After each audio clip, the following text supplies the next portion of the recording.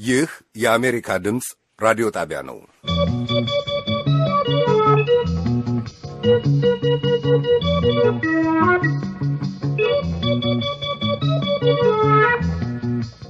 በ19 እና በ25 ሜትር ባንድ እንዲሁም በናይል ሳት ከዋሽንግተን ዲሲ በቀጥታ የሚተላለፍላችሁ የዛሬ ማክሰኞ ነሐሴ 22 2010 ዓ.ም ዝግጅታችን ጀመረ። ጤና ይስጥልን ክቡራትና ክቡራን፣ እንደምናመሻችሁ። የምናስተናግዳችሁ ሰሎሞን አባተና ጤና ይስጥልን እኔም አዲሱ አበበ ነን። ይሄ ሁሉ ሰው የሚደክምበት አንድ ዓላማ አለው።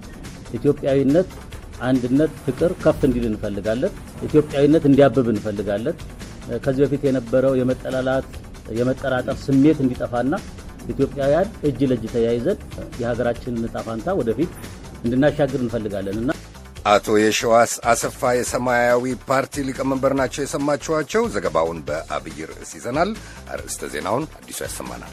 የጀርመኗ ቻንስለር አንጌላ መርክል ጠቅላይ ሚኒስትር አብይ በአጭር ጊዜ ያሳዩትን የፖለቲካና የኢኮኖሚ ማሻሻያ አደነቁ። ኤርትራ የነበረው የትግራይ ሕዝብ ዲሞክራሲያዊ ንቅናቄ ኢትዮጵያ ገብቶ ሰላማዊ ትግልን ለማድረግ ተስማማ። ሪክ ማቻር ቀደም ብሎ የተፈረመ የሰላም ስምምነት ላይ አልፈርምም ማለታቸው ተሰማ። አመሰግናለሁ አዲሱ። አሁን የሰዓቱን ዋና ዋና የዓለም ዜና እናሰማችሁ።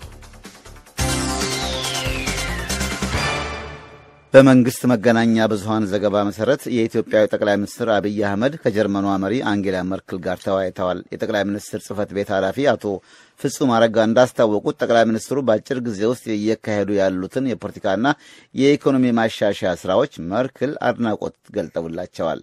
በተለይም ከኤርትራ ጋር ለተፈጠረው ሰላም አድናቆታቸውን በመግለጥ እንኳን ደስ ያሉትም ብለዋቸዋል። ጠቅላይ ሚኒስትር አብይ በጥቅምት ወር መጨረሻ ላይ ጀርመን ተገኝተው በአፍሪካና በአውሮፓ ጉዳዮች ላይ እንዲመክሩ አንጌላ መርክል የጋበዟቸው ሲሆን ጠቅላይ ሚኒስትሩም ግብዣውን መቀበላቸውን አረጋግጠዋል።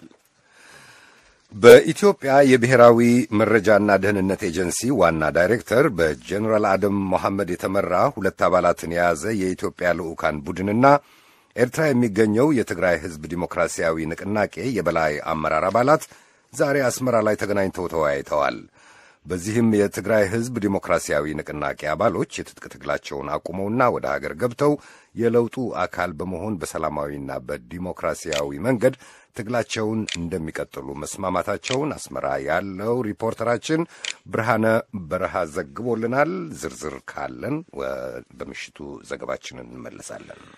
የደቡብ ሱዳን ሽምቅ ተዋጊዎች መሪ ሪክ ማቻርና ሌሎች የተቃዋሚ ፓርቲ መሪዎች ለ5 ዓመታት የዘለቀውን የእርስ በርስ ጦርነት ለማብቃት የታቀደውን የሰላም ስምምነት አንፈርምም ማለታቸው ተሰማ። ማቻርና ፕሬዚዳንት ሳልቫኪር ባለፈው ወር ካርቱም ላይ የተኩስ አቁም ውልና የስልጣን ክፍፍል ስምምነት መፈራረማቸው አይዘነጋም። አንድ የልዑካን ቡድን አባል ትናንት ሰኞ ውይይት ላይ እንደተናገረው ጉዳዩ ለኢጋድ መሪዎች ተላልፏል። ሀገራቸው ከዩናይትድ ስቴትስ ጋር የጋራ ንግድን ለማሳደግና የአሜሪካውያንን መዋዕለ ነዋይ አፍሳሾች ለመሳብ እንደምትፈልግ የኬንያ ፕሬዚደንት ኡሁሩ ኬንያታ አስታውቀዋል። ፕሬዚደንት ዶናልድ ትራምፕ ትናንት የኬንያውን መሪ በዋይት ሃውስ ቤተ መንግሥት ተቀብለው በንግድና በጸጥታ ጥበቃ ጉዳዮች ላይ ያተኮሩ ውይይቶችን አካሂደዋል። ሁለቱ መሪዎች ከመነጋገራቸው አስቀድሞ ፕሬዚደንት ኡሁሩ ለአሜሪካ ድምፅ በሰጡት ቃለ ምልልስ ሀገራቸው ሙስናን በመዋጋትና ለባዕዳን መዋዕለ ነዋይ አፍሳሾች የሚያስፈልገውን የጸጥታ ጥበቃ በማጠናከር ላይ መሆኗን አስረድተዋል። የኬንያ ፕሬዚደንት በኢትዮጵያ በደቡብ ሱዳንና በሶማሊያ መረጋጋት እንዲጠናከር ጥረቶች መደረጋቸውንም አስረድተዋል። ዝርዝር ዘገባ ይኖረናል በመጽሔት። አድማጮች ዜና የሚተላለፍላችሁ ዋሽንግተን ዲሲ ከሚገኘው የአሜሪካ ድምፅ ራዲዮ ጣቢያ የአማርኛው አገልግሎት ነው። በእንግሊዝኛው ምህጻረ ቃል ናፍታ በሚባለው የሰሜን አሜሪካ ነጻ የንግድ ስምምነት ላይ በፕሬዝደንት ዶናልድ ትራምፕ አገላለጥ ካናዳ ያላት አቋም ከምንም ነገር የማይገጥም ነው በሚል ዩናይትድ ስቴትስና ሜክሲኮ ብቻ ካናዳን ያገለለ ስምምነት መፈራረማቸው ተነገረ። ስምምነቱ አሁን ትራምፕ ትናንት ሰኞ እንደገለጡት የዩናይትድ ስቴትስና የሜክሲኮ የንግድ ስምምነት ተብሎ እንደሚጠራም ታውቋል። ከእንግዲህ ናፍታ የሚለውን ስም እናስቀይራለን ያሉት ትራምፕ ምክንያታቸውን ሲገልጡ ይህ ስም ዩናይትድ ስቴትስን በእጅጉ ጎርቷታል ብለዋል። ትራምፕ አክለውም ይህ ቀን ለንግድ ሥራ ትልቅ ነገር ነው፣ ይህ ስምምነትም ለአገሮቻችን ትልቅ ቦታ አለው ሲሉም ተናግረዋል። የሜክሲኮ መሪ ኤንሪክ ፔና ኔቶ እና የዩናይትድ ስቴትስ ፕሬዝዳንት ዶናልድ ትራምፕ በዋይት ሃውስ ኦቫል ቢሮ በስልክ በተነጋገሩበት ወቅት የተጋበዙ ጋዜጠኞች እንደነበሩም ታውቋል። ይህ የ24 ዓመት ዕድሜ ያለው የሶስት ሀገሮች የንግድ ስምምነት በትራምፕ አገላለጥ ከእንግዲህ የሞተ ነገር ነው። የሜክሲኮ መሪ በበኩላቸው ናፍታን በአዲስ መልክ ለማዋቀርና ለማሻሻል ተስፋቸውን ሲገልጡ ተሰምተዋል። ፓኪስታን ከዩናይትድ ስቴትስ ጋር ወደፊት በምታደርገው ውይይት በሁለቱ ሀገሮች መካከል ሻክሮ የቆየውን ግንኙነት ለማለሳለስ እንደምትጥር አስታውቃለች። ቀደም ብሎ በፓኪስታኑ ጠቅላይ ሚኒስትር ኢምራን ካን እና በዩናይትድ ስቴትሱ የውጭ ጉዳይ ሚኒስትር ማይክ ፖምፔዮ መካከል የተካሄደው የስልክ ውይይት በአሉታዊነት ታይቶ እንደነበርም ተገልጧል። የፓኪስታኑ የውጭ ጉዳይ ሚኒስትር ሻህ መህሙድ ቀረሺ ለፓርላማው የሕግ መወሰኛ ምክር ቤት በተናገሩት ቃል ፖምፔዮ ለጠቅላይ ሚኒስትር ካን በደወሉበት ወቅት ፓኪስታን ውስጥ ነውጠኞች ብለው የጠሯቸው አካላት ስለሚያካሂዱት ወታደራዊ ዘመቻ የተነሳ ነጥብ አልነበረም ብለዋል። ባለፈው ሐሙስ በሁለቱ መካከል ስለተካሄደው የስልክ ውይይት ዋሽንግተን የነበራት መረዳት ትክክል አልነበረም ብለዋል ጠቅላይ ሚኒስትሩ ለምክር ቤት አባሎቻቸው። በመጨረሻም ኮሎምቢያ በእስር የነበሩ 14 የፈረሰው የአገሪቱ ተቃዋሚ ፓርቲ አባላትን ፈታለች። ይህም ጠቅላይ ሚኒስትሩ ሁንሼን ለ30 ዓመታት የሙጥኝ ብለው የያዙትን ስልጣን ለማስቀጠል የሚያስችል አወዛጋቢ የተባለ ምርጫ በሚካሄድበት ወቅት መሆኑ ነው። እንደ አውሮፓ አቆጣጠር በ2014 በነበረውና በዋና ከተማ ውስጥ አመጽ በቀሰቀሰው ሰልፍ ተሳትፋቸዋል ተብለው የታሰሩት እነዚህ የተቃዋሚ ፓርቲ አባላት ካምቦዲያው ንጉሥ ይቅርታ ከተደረገላቸው በኋላ ነው ከፍኖምፔኑ ፕሬሳር እስር ቤት በዛሬው ቀን የተለቀቁት። እስረኞቹ ከ7 እስከ 20 ዓመት ተፈርዶባቸው እንደነበር፣ አሁን የተለቀቁትም የይቅርታ መጠየቂያ ደብዳቤ ከጻፉ በኋላ እንደሆነም ታውቋል። ለሰዓቱ ያለን አጠር ያለ የዓለም ዜና በዚሁ አበቃ።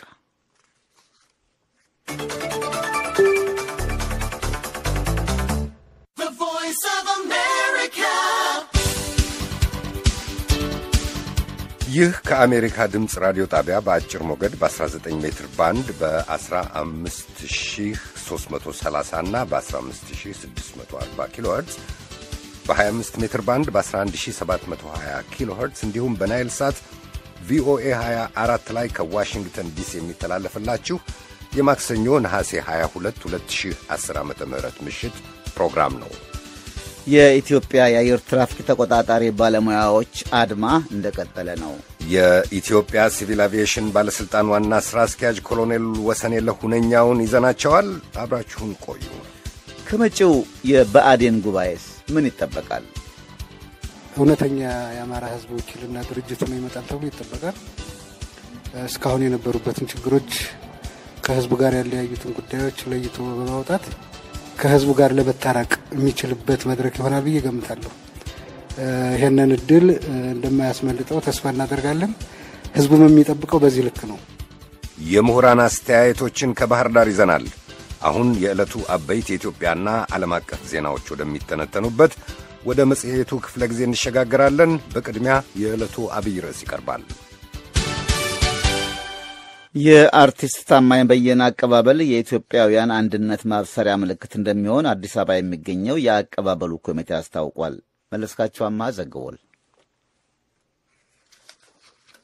የአርቲስት አክቲቪስትና የሰብአዊ መብት ተሟጋች መሆኑ የተገለጸው የታማኝ በየነ አቀባበል ኮሚቴ ዛሬ በኢትዮጵያ ሆቴል በሰጠው ጋዜጣዊ መግለጫ አርቲስቱ ቅዳሜ ነሐሴ 26 ቀን 2010 ዓ.ም ረፋዱ ላይ አዲስ አበባ እንደሚገባ አስታውቋል። የኮሚቴው ጸሐፊ አቶ ይድነቃቸው ከበደ መርሃ ግብሩ እንዳስታወቁት ከሆነ ታማኝ በየነ ወደ ሀገሩ መመለሱን ምክንያት በማድረግ የሁለት ቀን ልዩ ዝግጅቶች እንዳሉ አመልክተው የአርቲስቱን ሙሉ ማንነት ዘርዘር አድርገው አስታውቀዋል። ለረጅም ዓመታት አንድነትን፣ ፍቅርን፣ መቻቻልና መተሳሰብን ሲሰብክ የኖረ አንድ ሕዝብ፣ አንድ ኢትዮጵያ የሚል አቋም ያለውና ብሔር፣ ሃይማኖት ሳይለይ ለኢትዮጵያ የታገለ በውዝዋዜ፣ በትወና፣ በድምፃዊነት፣ በዳንስ አሰልጣኝነት የተለያዩ ሙዚቃ መሳሪያዎችን በመጫወት በድንቅ መድረክ መሪነትና ኮሜዲያንነት የብዙ ተስጦ ባለቤት የሆነው ተወዳጁ ታማኝ በየነ ነሐሴ 26 ቀን 2010 ዓ.ም ወደ እናት ሀገሩ ይመጣል። ከታማኝ በየነ ጋር በቅርብ አብረው የሰሩ ድምፃውያን ጸጋዬ እሸቱ፣ አረጋኸኝ ወራሽና ሌሎችም በአርቲስት ታማኝ በየነ ወደ ሀገር መመለስ የተሰማቸውን ተናግረዋል። ብርጋዴር ጀነራል ካሳዬ ጨመዳም አርቲስቱ በየበረሃው እየሄደ የቀድሞውን ሰራዊት እንዴት ባለ መንገድ መንፈሱን ይገነባ እንደነበረ አስታውሰዋል። ሌላው የአቀባበል ኮሚቴው አባል በአዲስ አበባ ዩኒቨርሲቲ ረዳት ፕሮፌሰር ነቢዩ ባዩ በበኩላቸው ይህንን ብለው ነበር። የታማኝ በየነ ወደ ኢትዮጵያ መምጣት አንድ ነገርን ሳናሰምር ሳናነሳ ማለፍ አንፈልግም።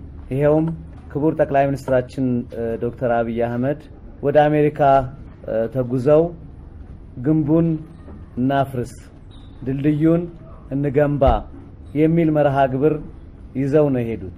ታስታውሱ እንደሆነ የዛ ግንብ መፍረስ የምናበስረው ከታማኝ ጋር በመተቃቀፍ ነው የሚል ንግግር ተናግረው ነበር።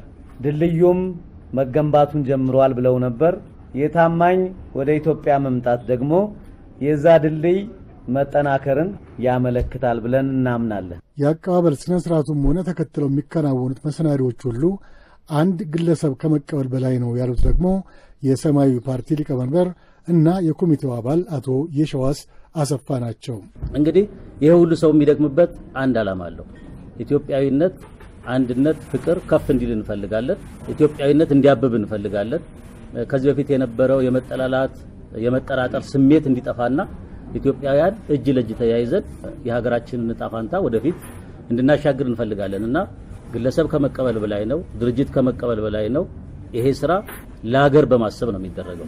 አዲሱ የኢትዮጵያ ጠቅላይ ሚኒስትር ዶክተር አብይ አህመድ ስልጣን ከያዙ በኋላ በውጭ ለሚገኙ ተቃዋሚ የፖለቲካ ፓርቲዎችና ግለሰቦች በይቅርታ በአንድነትና በፍቅር መንፈስ ወደ አገራቸው እንዲመለሱ ጥሪ ካደረጉ ወዲህ አብዛኞቹ ዕውቅ ተቃዋሚ የፖለቲካ ድርጅቶች አመራር አባላት መመለሳቸው ይታወቃል። በዛሬው ዕለት ደግሞ በመድረክ ተዋናይነቷና በግጥም ጸሐፊነቷ በእጅጉ የተመሰገነችው አርቲስት ዓለም ፀሐይ ወዳጆ ከረዥም ዓመታት ስደት በኋላ ወደ ሀገሯ መግባቷ ታውቋል። መለስካቸው አምሃ ለአሜሪካ ድምፅ ሬዲዮ ከአዲስ አበባ። መለስካቸው እናመሰግናለን። በተያያዘ ዘገባ አርቲስት ታማኝ በየነ ከ22 ዓመታት በኋላ በመጪው ቅዳሜ ኢትዮጵያ ሊገባ መሆኑን ትናንት ማታ እዚህ ቨርጂኒያ ለደጋፊዎቹና ለአድናቂዎቹ ባሰማው የስንብት ፕሮግራም ላይ አስታውቋል። ፕሮግራሙ ላይ ጽዮን ግርማ ተገኝታ ነበር። የጠቅላይ ሚኒስትር አብይ አህመድ ወደ ስልጣን መምጣት ከቀየራቸው ጉዳዮች አንደኛውና የዕለት ተዕለት የትኩረት ዜና የሆነ የመጣው ጉዳይ ኢትዮጵያ አይገቡም የተባሉ ሰዎች አንድ በአንድ ወደ ሀገራቸው እየተጓዙ መሄድ መቻላቸው ነው። ላለፉት 22 ዓመታት መቀመጫውን ዩናይትድ ስቴትስ አድርጎ በውጭ ሀገር በየመድረኮቹ ሁሉ ድምጹን ጮክ አድርጎ በተቃውሞ መድረኮች ላይ የሚያሰማው አርቲስት ታማኝ በየነ በትላንትናው ዕለት በሰጠው ጋዜጣዊ መግለጫ በመጪው ቅዳሜ ነሐሴ 26 2010 ዓ.ም ሀገሬ ኢትዮጵያ እገባለሁ ብሏል። በኢትዮጵያ ውስጥ የበቀል ፖለቲካ ቆሞ የእኩልነት አገር እንድትሆን ነው ስንደክም የነበረው። ስለዚህ ይሄ ሐሳብ እርዳታ የሚፈልግበት ጊዜ ነው። ኢትዮጵያውያን ሁላችንም የየራሳችንን ድርሻ አድርገን አንድ ለውጡ እንዳይቀለበስ፣ ሁለት ገና ያልተመለሱ ብዙ ጥያቄዎች ስላሉ እነሱ እንዲመለሱ የእያንዳንዳችንን ተሳትፎ ለማጠንከርና ኢትዮጵያዊነት ደግሞ ከሁሉ በላይ መሆኑን የኔን የአንድ ዜጋ ድምጽ ለማሰማት ነው የሚሄደው።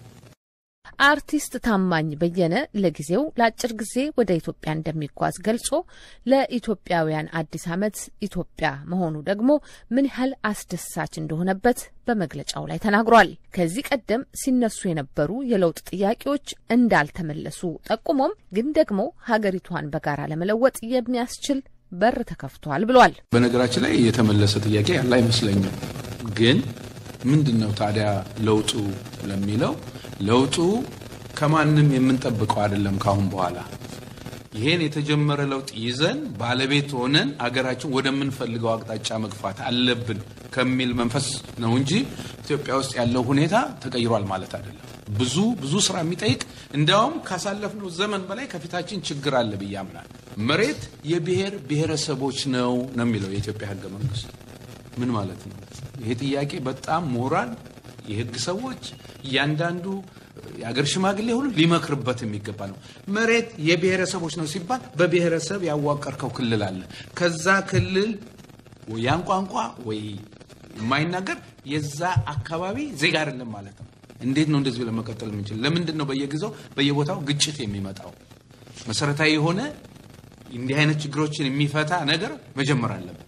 ስለዚህ ያንን የተወሰኑ ኃይሎች እንዲያደርጉ ሳይሆን እያንዳንዳችን ገብተን ወደ ጨለማው ዘመን ላለመመለስ አስተዋጽኦ ማድረግ አለብን። ይህ ለውጥ የኔ ነው። በተከፈተው መስመር ገብተን ኢትዮጵያን የእኩልነትና የነጻነት ሀገር ማድረግ አለብን በሚል መንፈስ ሁሉም ዜጋ መሳተፍ ያለበት ነው። ዶክተር አብይ አመጣው የሚሰጡን ነገር የለም። መንገዱን ለማመቻቸት ሞክረዋል።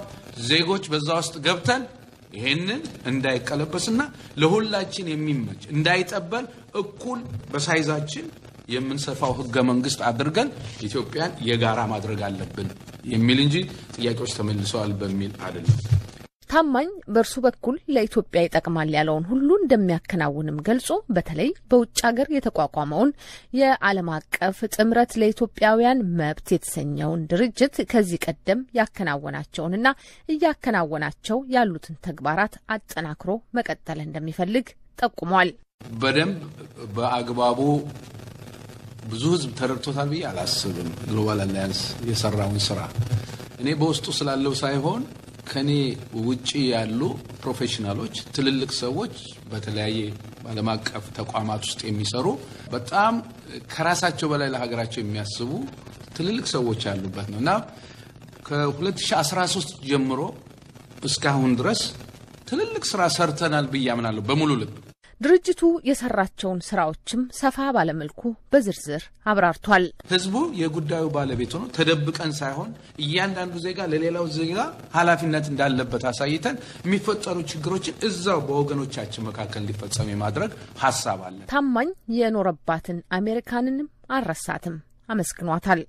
አያቶቼ ቅድመ አያቶቼ አፈር ውስጥ ገብተው ለኔ የሰጡኝ አገር የሰጠኝን መብት ነፍገው ሲያስወጡኝ ማን እንደ ሰው ተረክቦ እንደ አሜሪካዊ እስከዛሬ ድረስ ደግሞ የምፈልገውን እንዳስብና እንድናገር የፈቀደልኝ ይሄን አገር ህዝብና መንግስት በእውነት ይሄን አጋጣሚ በአማርኛ አስተርጉመውን ቢሆን ይሰሙታል።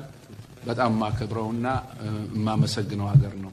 ምክንያቱም እቺንም ቀን የስደት ማደሪያ እንድትሆን አይደለም እንደ ዜጋ እኩል ኖሬ ወደ ሀገሬ እንድመለስ ያደረገ ሀገር ነው አሜሪካና ለአሜሪካኖችም ትልቅ አክብሮት አለ። በኢትዮጵያ የሚፈጸሙ የሰብአዊ መብት ጥሰቶችን ለሌሎች ከማስተጋባት ውጪ አንዱን ብሔር አወድሶ ሌላውን አንኳሶ እንደማያውቅ የገለጸው ታማኝ ዘመኑ የመረጃ በመሆኑ ወጣቶች በፕሮፓጋንዳ ከመመራት ይልቅ በመረጃ ላይ ተመስርተው ለሀገራቸው አስተዋጽኦ እንዲያበረክቱም መክሯል። የአሜሪካ ድምጽ ጽዮን ግርማ ዋሽንግተን ዲሲ።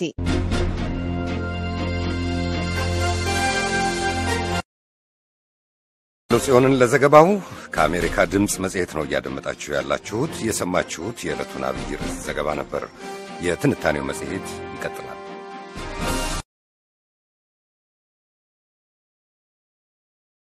ሞያሌ አስተዳደር ወሰን በግልጽ አለመቀመጡ ለብዙ ችግር ዳርጎናል ሲሉ የአካባቢው ነዋሪዎች ስሞታ አሰምተዋል።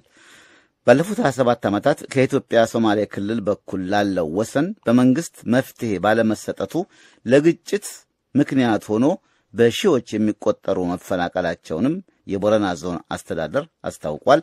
ገልሞ ዳዊት ተጨማሪ ዝርዝር አለው። ቦረና ዞንና በኢትዮጵያ ሶማሌ ክልል መካከል ያለው የአስተዳደር ወሰን ውሳኔ አለማግኘቱ ለችግር እንደዳረጋቸው ነዋሪዎች ተናገሩ። የቦረና ዞን ሙያሌ ወረዳ ነዋሪዎች ባለፉት 27 ዓመታት የኢትዮጵያ ሶማሌ ክልልን ያዋስኑ የነበሩ ወደ 32 በሚሆኑ የቀበሌ ማህበሮች የጸጥታ ችግር በመከሰቱ በሺዎች የሚቆጠሩ ሰዎች ከቤት ንብረታቸው እንደተፈናቀሉ በርካቶችም እንደሞቱ ተናግረዋል። አቶ ሙርቁ ጀልዴሳ ግጭት በቦታው ከተከሰተ በኋላ ወደ ሶማሌ ክልል በተጠቀለለው ለይ ከሚባል ቀበሌ ማህበር ተፈናቅለው አሁን ሞያሌ ከተማ ቅርብ ርቀት በምትገኘው ጫሙ ቀበሌ ማህበር ተጠልለው ይገኛሉ። አሁን በጣም ብዙ ሰዎች ናቸው የተፈናቀሉት። የኦሮሞ ተወላጆች በሙሉ ነው የተፈናቀለው። የዚያን ቀን አካባቢውን ስንለቅ ቤተሰቤ ወደ 30 የሚሆን ነበር። አሁን ያው በሰላም አለን ማለት አስቸጋሪ ነው። 2 ወር በሰላም ብንኖር ሌላኛው ወር ደግሞ ከጦርነት ሽሽት ነው። ይኸው ስደት እየተፈራረቀብን ይገኛል። የምንኖረው ምንም መፍትሄ ሳናገኝ ነው። ጫሙቅ መተን ግጭቱን ማምለጥ አልቻልንም። እዚህ ድረስ መጥተው ጥቃት እየፈጸሙብን ነው። አቶ አደም ጎልቻ የ72 ዓመት አዛውንት ናቸው። ከደደቸ ለቆሌ ቀበሌ ማህበር ሸሽተው ሞያሌ ከተማ ከ12 ልጆቻቸው ጋር ተጠልለው ይገኛሉ። አቶ አደም